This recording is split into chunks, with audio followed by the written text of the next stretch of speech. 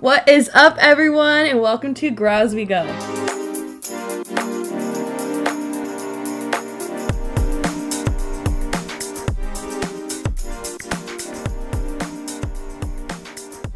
Hey y'all, it's Ashley. I'm Diana. I'm Fatima. And I'm Angie, and welcome to our episode, and today we're going to keep it pretty lighthearted today. What our time has occupied since quarantine has started, and I'm pretty sure that's a universal thing right now, and it has been through movies and TV shows. And also, happy 5th day of 2021. Woo! So glad you all made it. Yes. We're here. New we year. did it. Awesome. New year, new us.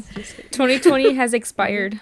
I wanted to ask you guys, so what kind of movies and TV shows have you guys been occupying yourselves, like especially since quarantine? Like what has been like your hot thing this year, or your favorite TV show that you just binged or you haven't stopped raving about since, that you recommend to a lot of people? Like what's hot and poppin'? What's your thing?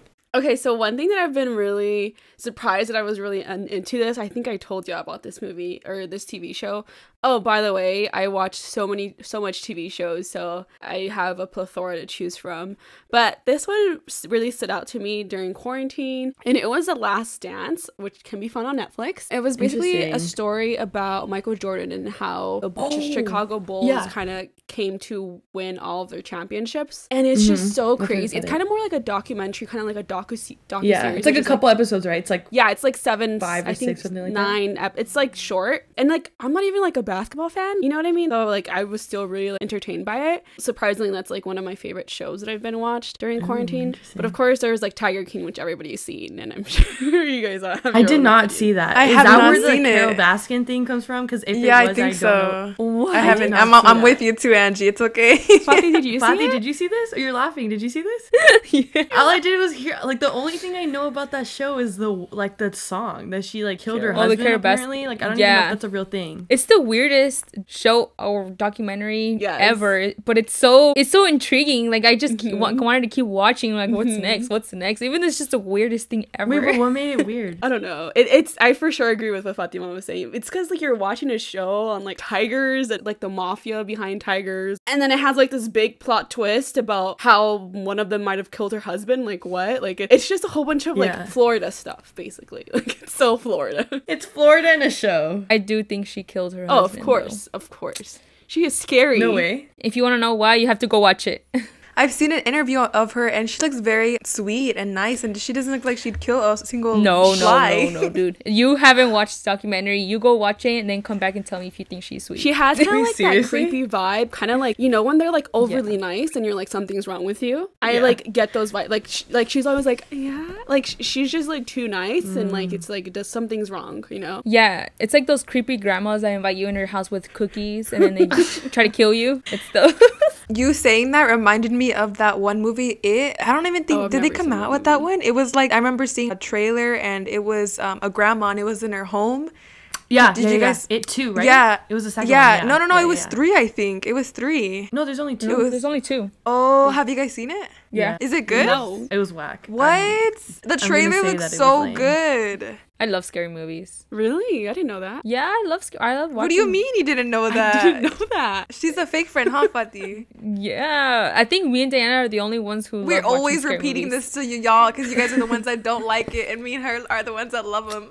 I know. I'm like really curious though, like what about scary movies make you so compelled to watch them? It's because the adrenaline that you get. Like, it's like, oh my god, what's gonna happen? Oh my god. And then, But like, the pop-ups, like, you're scared at though? first. Yeah, you're scared at the pop-ups, but then it's like, whoa, like, give me more. I mean, is it only for cycles or what? Like, I don't know. No, I just always felt with scary movies, it was like short-term thrill. Like, I never felt like heightened or excited because of the plot. Like, there's no character development, I feel like. Or maybe there is, but like very minimal. Have you seen Insidious? I've seen all of them. Oh my And god, I'm Conjuring.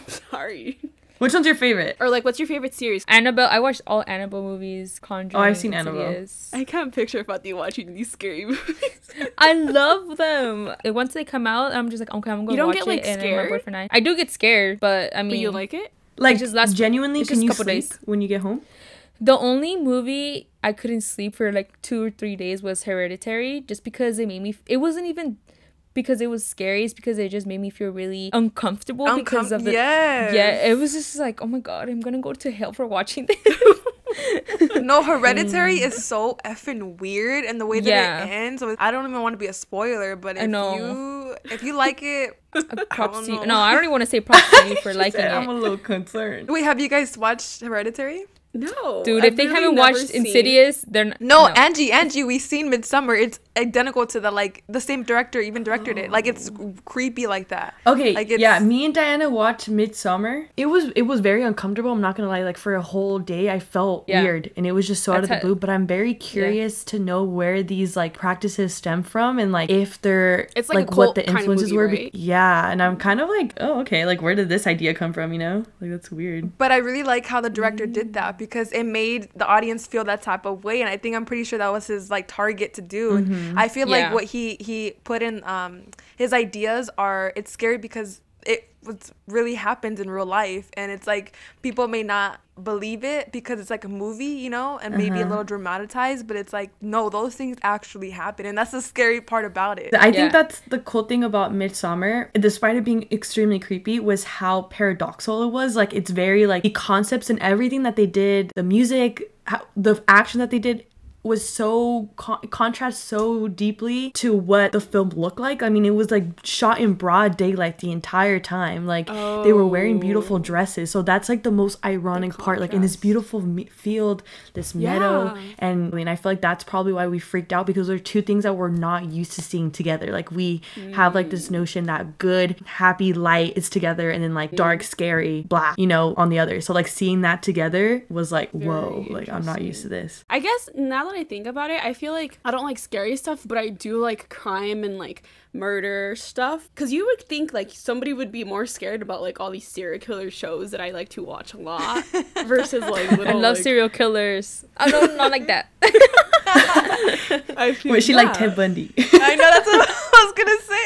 Oh my gosh. One of a documentary or like a series I just watched, also like I watched all of these on Netflix. Netflix is like the best for like crime, mystery, murder shows. It's called, I think it was The American Family, and that was so, I don't know if y'all remember, but I literally wanted to throw up after I seen that movie, after I seen that series.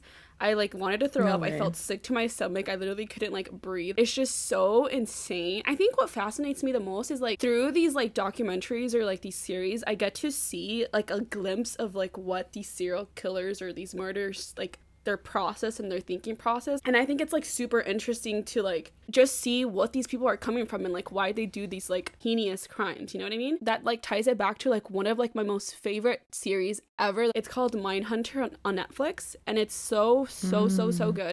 I'm gonna say the wrong decade, but I think it was the 80s, I'm not sure, but it was these two FBI agents, and they work for the psychology department, and this was before like serial killers was a thing. Like, they didn't know what serial killers were, they didn't know what led to having multiple killings. And so what they do is that they start to interview all of these famous killers, such as like Charles Manson and all these other famous killers that have been notorious in the United States. In like the history of the FBI, there has never been like interviews with the murderers and say like, why did you do this? What did you think about when you were murdering these people? Like, what was your thought process? Why did you want to do it? And we were able to analyze and see the importance of how like psychological trauma affects all of these killings. Like, all these killers, they have had a notorious history of like dealing with psychological problems, and it's just like so interesting, and it feels like so eerie. I guess like that sensation that I got, like the eerie sensation, is kind of like the same thing you guys can get when you guys watch those murders movies. Scary movies. Those, yeah. But I feel like it's also different because I like watching the real life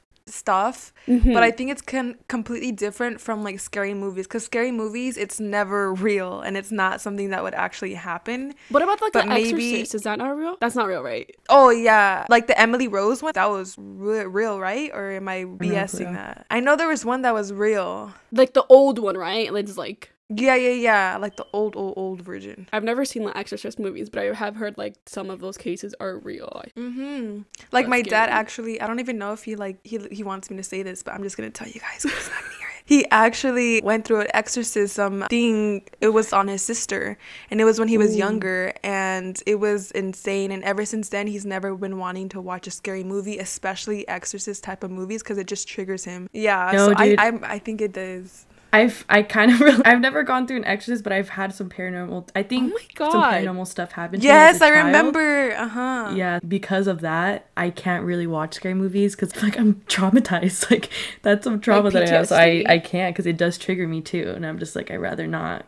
But Fatih, you've also went through some things too, like too. and you still love scary movies. I love scary movies. It's just, well, what I went through, I don't think it was harmful or anything. It was just traumatizing. I just think it's a spirit. It's a very harmless spirit. What about you guys? Like, if you, Fatih and Diana, like, what are some shows or movies that you guys have been watching over quarantine? I've watched The Crown. Oh my god, yes. Fatih has not shut up about The Crown. Yeah, I know. I've been telling everybody to watch it, and my sister and my cousin love watching it too. So good. And Ashley, it's so good. I don't want to say I don't like fictional things, but I get intrigued more when it's based on real life. Yes. And I know they kind of exaggerate certain things, of course, but just watching a whole series on the royal family just is very intriguing, and especially season 4 with Princess Diana. And don't talk about it because I haven't seen it yet. Even though I know history. No. I'm not gonna say anything to spoil it, but I just want to say, remind me not to ever be a princess. Really? Just putting that out there. What about you, Diana? What are some shows that you've seen? One movie that did stick out to me, which was like, it came out in 2019, but it was Little Woman. Have you guys seen Little Woman? Yeah. I freaking love that movie. I love that movie. Fatih, Angie and I watched it. We watched it at my house, right? For the first time? No, we went to the movie theater. I remember. Okay, we did.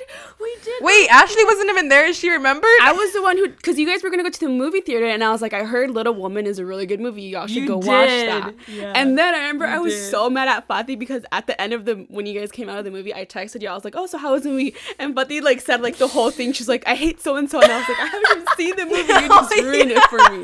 I only said that I hated the sister. Me and Diana had a really interesting conversation about Little Women not so long ago, and we touched based on the idea of a lot of movies, a lot of things that we grew up with, movies, television shows, and just books in general for women, for young girls, were never centered around the female protagonist going through like a self journey for her success without a love interest. We wish that there is more movies like Little Women when we were little girls. Like, we wish that we saw that more. Yeah, and like how that big of an influence and impact that would have been for younger girls if we ever would have seen this kind of movie when we were younger. Because when you watch the movie and you finish it, you're like, damn, I can do anything without a man. And it's like, maybe for a reason that's why they didn't make them, because they knew that women weren't gonna feel like, you know.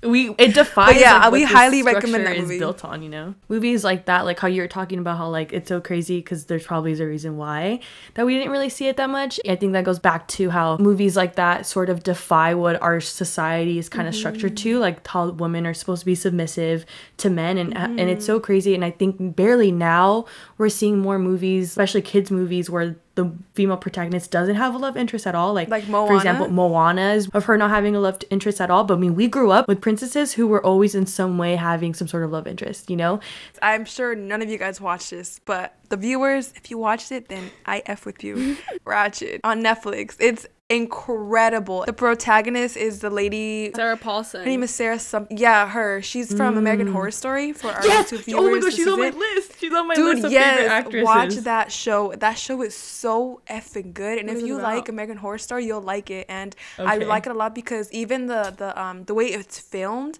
the way the colors they used, like everything about it is so, even the era. For me to really like a movie, I think it has to go exactly deeper than the plot and deeper. I think all of the elements of the movie or the show adds to the experience. I think what makes a good movie or good show is if you leave the episode like adapting or feeling like the main character in that episode, like in the show. Like I remember growing up and like walking out of the theater and like literally for like a whole hour having like this distortion of reality and like having it so hard to transition back to like normal life, bro. Like that's when a movie is really good. Okay, so one of my favorite movies of all time, when I was quarantined, when I was sick I watched this movie like 3 times, not gonna lie, is Pearl Harbor. Oh my god, I knew it. But he's such a rom-com person.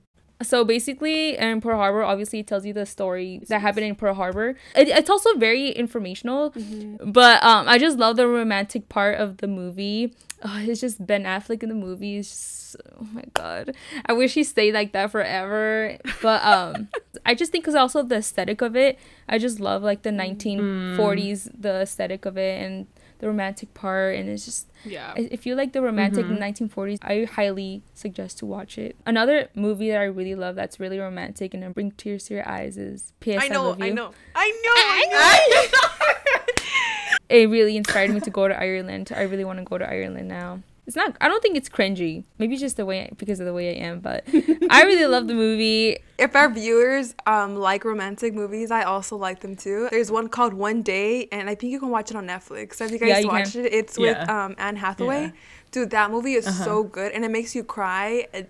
One movie that I've been binging that I refound my love for over quarantine has been Pride and Prejudice. I was super obsessed with it in high school. Like, the soundtrack to that movie is probably one of my favorite soundtracks. I love the way that it was shot. I love the dialogue. I love the actors. Everything about that movie, I can go on and on and on. Like, I talk about it I can do a whole fucking podcast about I love that movie. But that movie is so good, and it's on Netflix. For my romance lovers, 500 Days of Summer, that is such a good movie. Have you guys haven't watched it? Seen it. It's so good. It's with Zoe Deschanel and with Joseph Gordon-Levitt? Is that his name? Joseph Gordon, there you go. Wow. But going along with what Angie was saying prior, the colors used in the film is so like such a good contrast with the way that the movie is set up. For an example, Zoe Deschanel, her character, she always wears blue, and even the settings is like dull colors, and then there's like a little pops of blue wherever she is, and it's like things like that. It just makes it 10 times better. And like the soundtrack is so good. They have the Smiths, and the soundtrack you need to watch 500 Days of Summer, and you could watch it on Hulu. Is it kind of like La La Land, kind of like the colors? I was gonna say that.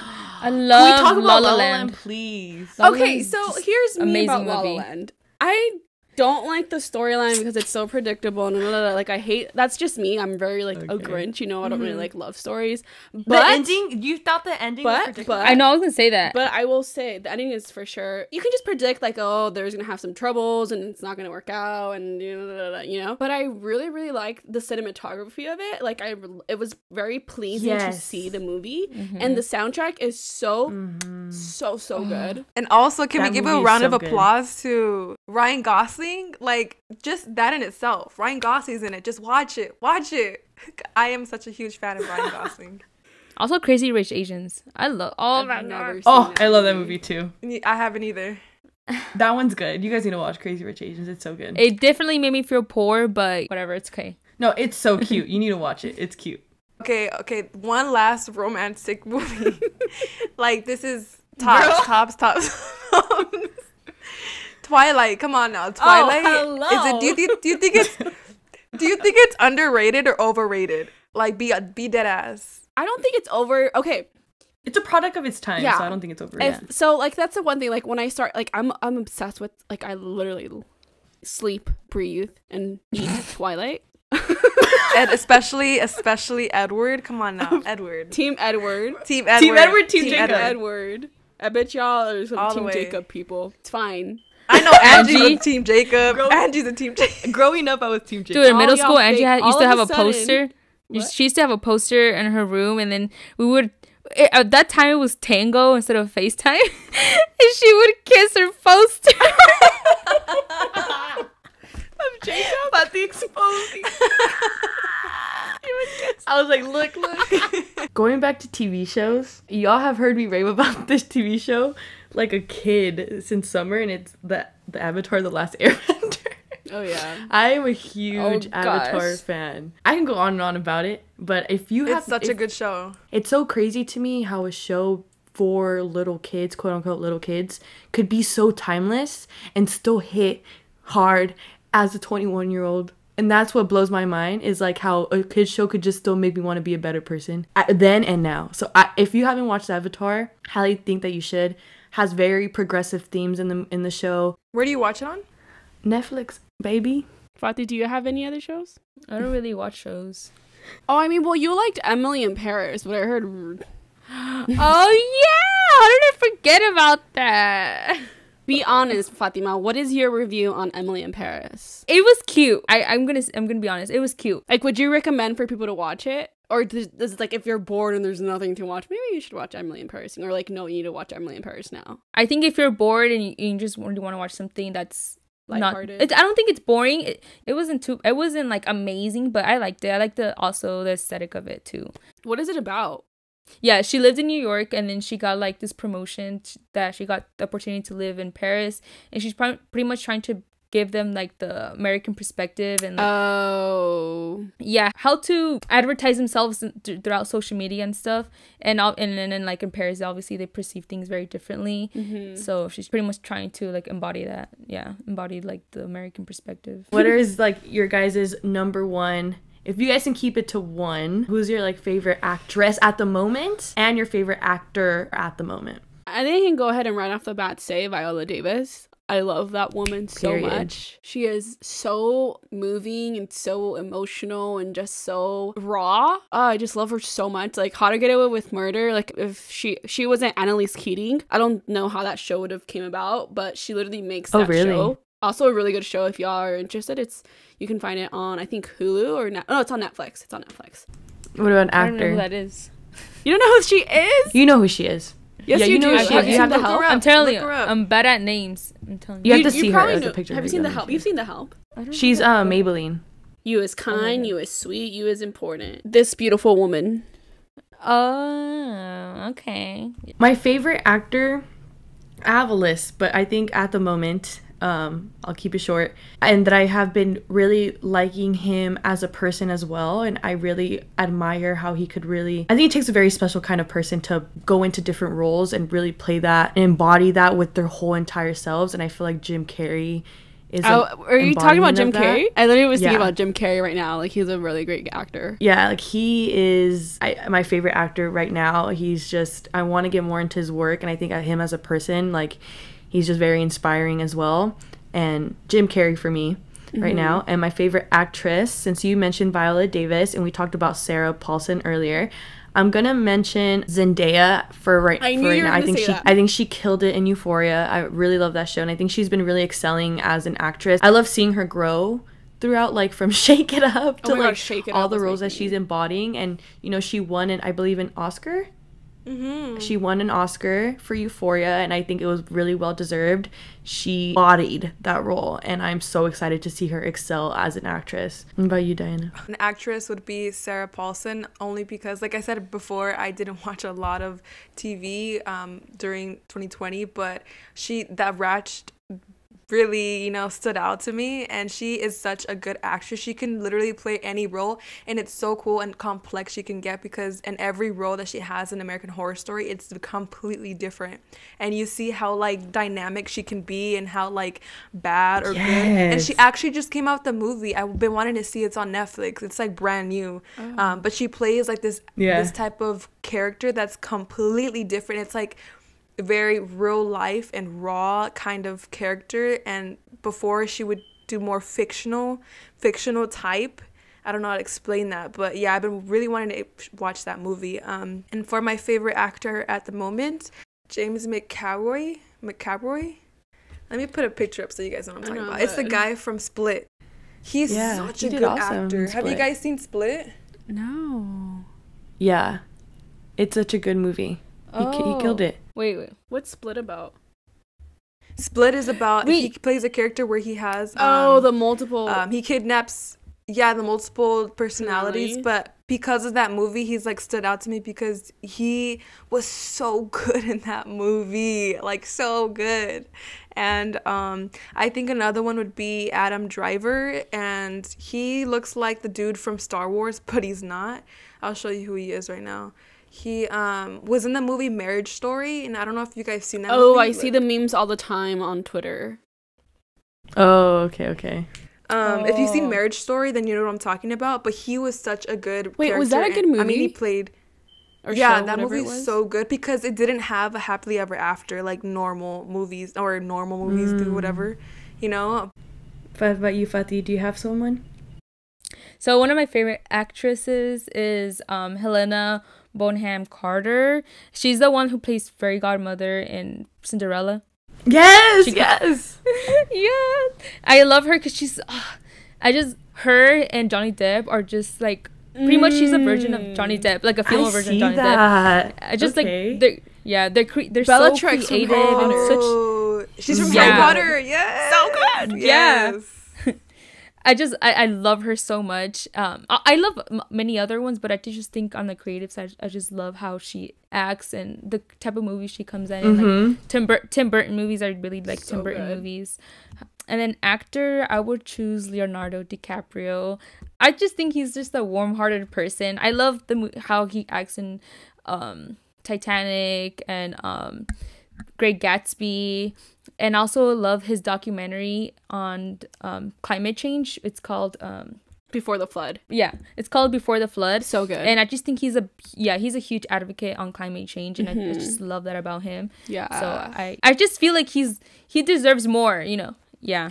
He doesn't even I don't think he has like an Oscar or something like that. I think he has one. He won one. He deserves a million. It's because he always be going up with really good people. He's always the second He's runner. so good. Poor guy. I feel so bad. He's so But anyways, good just to plug in his little climate change documentary Before the Flood, it's so good. It's very, very informational for people who have no idea what climate change is. You can find it, I think Fatima says, on Disney Plus. You can also watch it on YouTube. It just talks about how he's informing himself more to kind of leave that stereotype as, oh, I'm just an actor. He is also a climate change activist. So I really like it. You guys should watch it. That. Before the Flood. On Earth by Zac Efron's also in that realm if you're into series about climate and sustainable living. For our Discover Her segment, we're going to do something a little bit different. I wanted to ask you guys to rate your platforms from 1 being your top to 4 or 5 being your least favorite. I think the platforms I watched the most this year, because I don't really use a lot of them, but I use Netflix, probably number 1, and then I used Prime Video, and then Disney Plus. I think I would rate mine 1, Amazon Prime, only because if I want to watch a movie that's not there, I can always pay for it, and they always have it. 2nd, Hulu, because they have a lot of good shows. 3rd, Netflix, and 4th, HBO Max, even though I don't even have HBO Max. Like, there's a lot of good movies on there, but those are my 4. And then my 5th, I don't know. Netflix? Yeah. Netflix is kind of ass, though. What? Interesting. I think I'm a little bit conflicted between Hulu and Netflix. I know for sure 3rd place is Amazon Prime. I guess I'll just do Netflix, number 1, because I love TV shows and they have a variety of TV shows. And then I'll do Hulu 2nd. So Netflix, Hulu, and then Amazon Prime. I'm going to put, based on this year, my viewing habits, I'm going to put Amazon Prime at top because I also have my HBOs connected to Amazon. And HBO had Game of Thrones and Euphoria, and they have a lot of good stuff. So I'm gonna put Prime at the top. Then I'll probably do Netflix, then Disney Plus, then Hulu.